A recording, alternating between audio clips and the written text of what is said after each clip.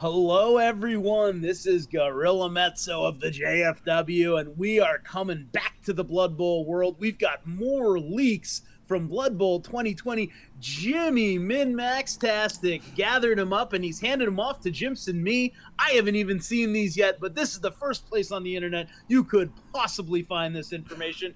Don't bother looking anywhere else. Jimps, can you walk us through some of this? Because this is all foreign to me. Yes, so they've completely rehauled. Yeah, that's a word. They've completely rehauled how they're doing star player points. Rather than the current system, 6 SPP, 16, 31, 51, 76, 176, and you hit those. You track how much total you've got, and when you hit those is when you get the skill. Now what you do is you accrue star player points, and then you spend them to get an advancement. And then you'll be back to like however many less than that, and then you'll accrue them and then spend them and accrue them and spend them, and you can spend them in different ways rather than having to roll in the chart. There's no more roll 2d6 to how you level. You just simply spend more SPPs to get essentially a better skill when you level up. Jibs, I got a couple questions about this because from the first look, it's pretty interesting. I kind of like it, but then all the warning signs start flashing. It sure looks to me that a team like Dwarves that's going to start with a bunch of skills is going to be doing, to take a phrase that you just coined, doing a lot of re-holing around the Blood Bowl universe. Walk me through this. So if you're accruing SPP, say you're trying your first advancement and you're trying to save all the way up for 18 SPP, is that contributing to your TV? Do we know that? Yeah, we know that it definitely does not. In the other leak that we did, there was a page that said a primary skill, a random primary skill adds 10,000K, so 10 TV, essentially. A random primary adds 10 TV. A primary skill chosen or a randomly selected secondary skill is 20K TV. A chosen secondary skill is 40K TV. And then the characteristics are 10 for AV, wasn't it? and then 10 or 20 for passing. I don't know. No one's ever going to take it. 20, I think, for passing. 40 for agility and 80 for strength. So that's yeah, a high price to pay for the strength up, which arguably is the best stat to. Well, not is inarguably the best stat you could probably take. Yeah. But so are we gonna see a bunch of teams like Dwarves, maybe Norse, maybe even like Skinks or something like that, just cycling through? I mean, I guess it depends on the setup of the league, but it looks like you're just gonna cycle through random skills with cheap linemen that already have their bases covered, because it's not going to matter. Yeah, exactly. Yeah, like especially general. There's so many good general skills that I think choosing a random general skill is going to be pretty decent, like hedging your bets kind of thing. Like as you say, Norse linemen are a great candidate for it. Skinks, incredible. But also this characteristic improvement. So now, first of all, there's a few things we've got unconfirmed. Number one is that movement 9 will be the maximum amount of movement possible, so there will be no more natural one-turners, and like Skaven, for example, won't be able to get plus movement at all. And then the chart that you roll on, it's not completely random, it is weighted. So, and again, this is just a rumour. You roll a d16, 1 to 7 you can choose movement or armour, 8 to 13 you can choose movement, armour or passing ability. And then 14, you can choose agility or passing ability. 15, you can choose agility or strength. And 16, you can choose whatever you want. Wow. Well, imagine saving up all the way for a random characteristic improvement and then not getting anything near what you wanted. That would be kind of a nightmare at that point, huh? It would, but also unconfirmed. If you choose the randomly selected characteristic improvement, if you don't like the characteristic improvement, you can then choose a secondary skill. Okay, so that's a little bit better. Now, could you in theory choose a secondary skill? Like if you've saved up 18 SPP, can you choose a secondary skill and a primary skill?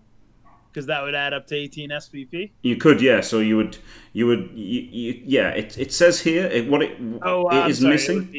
It is missing. So this sentence will almost certainly say you can save up until you can afford a randomly selected characteristic improvement, at which point they must spend some of their SPP. They don't have to spend all of it. So you could go up to 18 SPPs and then just get a randomly selected primary skill and then wait till you go over 20 SPPs for the second advancement. Right.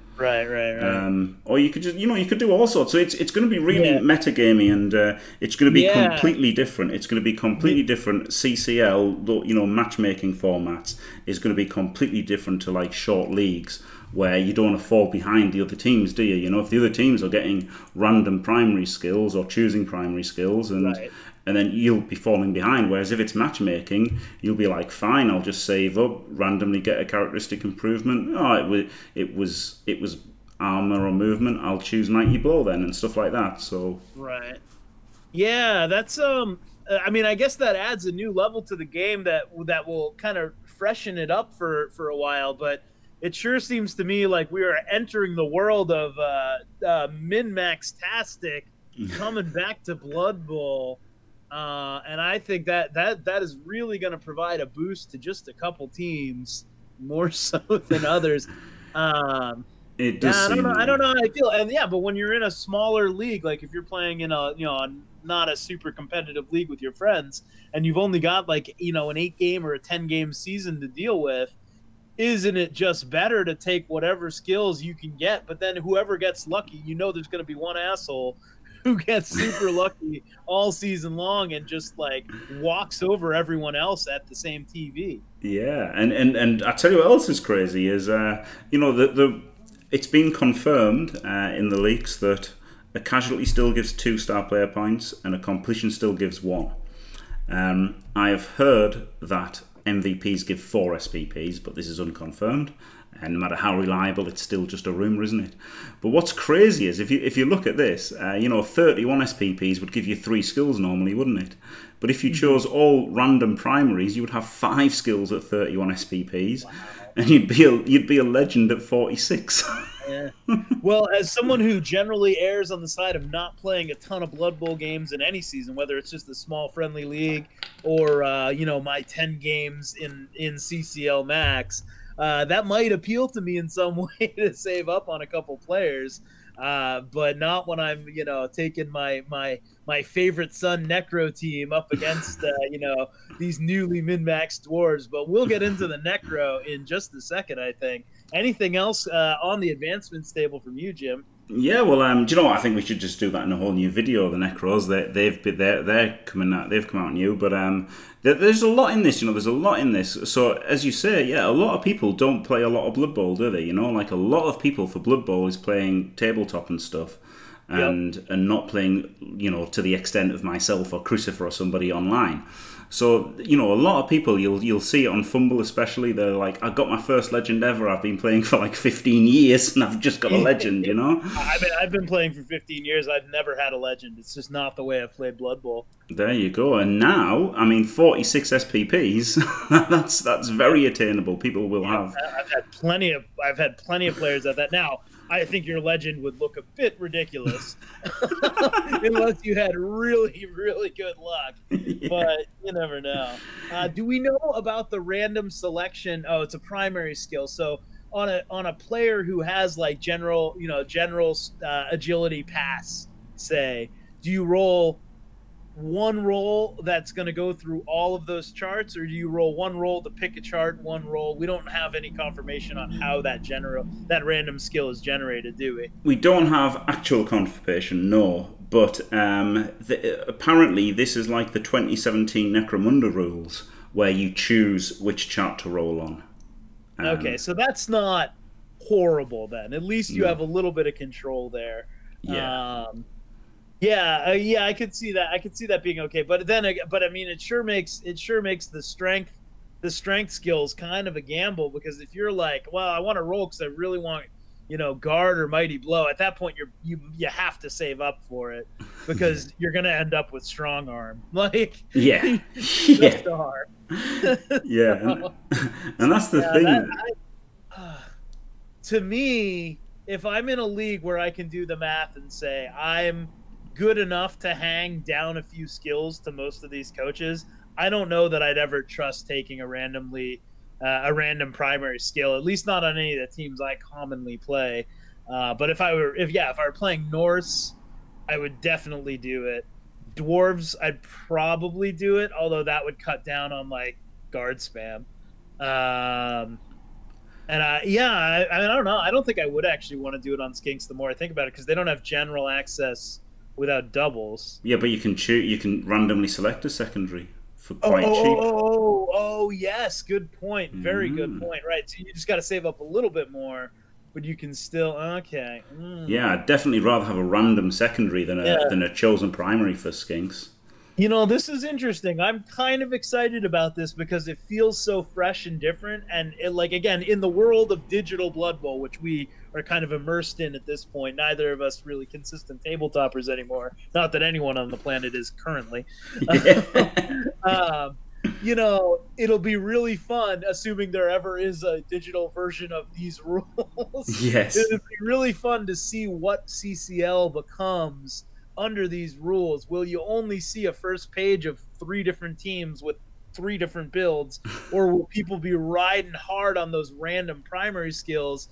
I think you'll see a lot of that on the opening day surge of games, and then as those teams get some separation, they can start cycling those players out and maybe trying to get other players if they're committed to playing 60, 70, 80, 100 games. Yeah, that's the thing, you know. Some guy like Crucifer, you know, you're going to end up playing him and you're like, oh, I've got quite a good team. I've got all my dwarves, I've got guard and stand firm. And it's like, wait a minute, his have all got guard and stand firm and I'm 20k cheaper. Because he's just cycled till he got lucky. But I think it's a great change. People get faster advancements in general, you know, if they want them. Even if they don't go double, it's still 6 then 14 instead of 6 then 16, and then that's 26 instead of 31, isn't it? So that they're still faster. Like a legend all chosen is what's that, 60, 70 something, 80, 92 instead of 176. So like that's like a huge change for if you choose them all. And even if you go all random, it still comes out at about 170. So you could you could go for tried all stats, and you would still be less SPPs. And obviously, what happens is the higher levels, it gets much higher. So you want to front load the riskier things.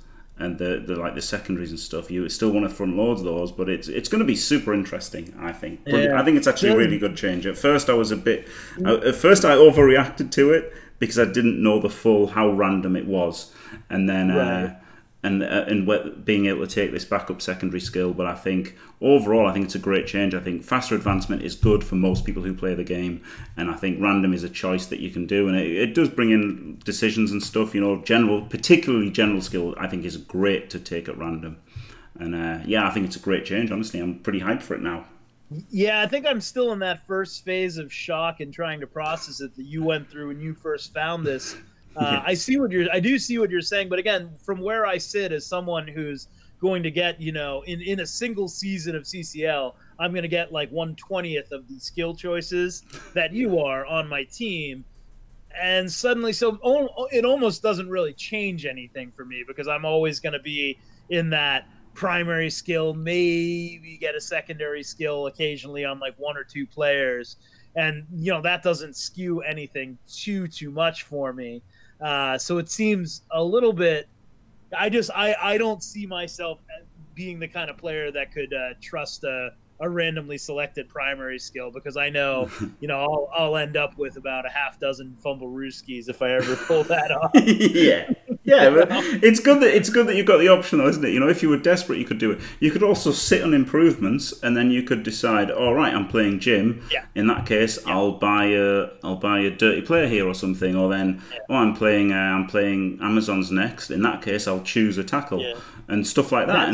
So it's pretty cool. Honestly, I think it's really great, and and I'm happy about it. I will say, in the CCL ladder, a team like Undead, who are so good at 1,000 TV, even after the changes, still a really good team at 1,000 TV.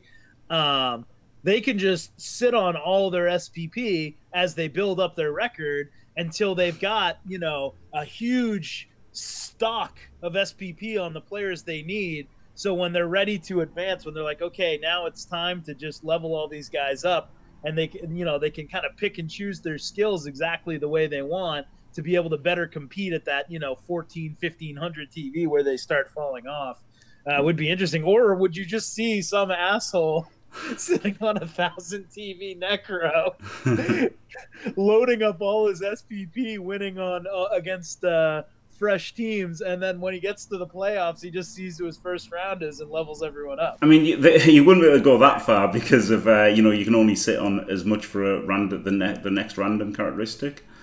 So you wouldn't be able to sit on infinite amounts, but you could sit on a decent chunk for sure. Oh, so you can't accrue past 18 in your first level. Exactly. Yeah. Well, you could, but then you've got to spend to get below that. Okay. I understand. I misunderstood that. I was thinking you just had a pool of SPP. You could save up 50 SPP before spending any of it, and then you just have to base it. Base your first on the experience cost, and then your second skill would be on the veteran cost, and so on and so forth. Yeah, no. So you could hoard it, and you could go into a game with 17 SPPs. You could come out with 20, and then you could be like, right, well, I'll choose a secondary skill, and now you've got 8 SPPs left.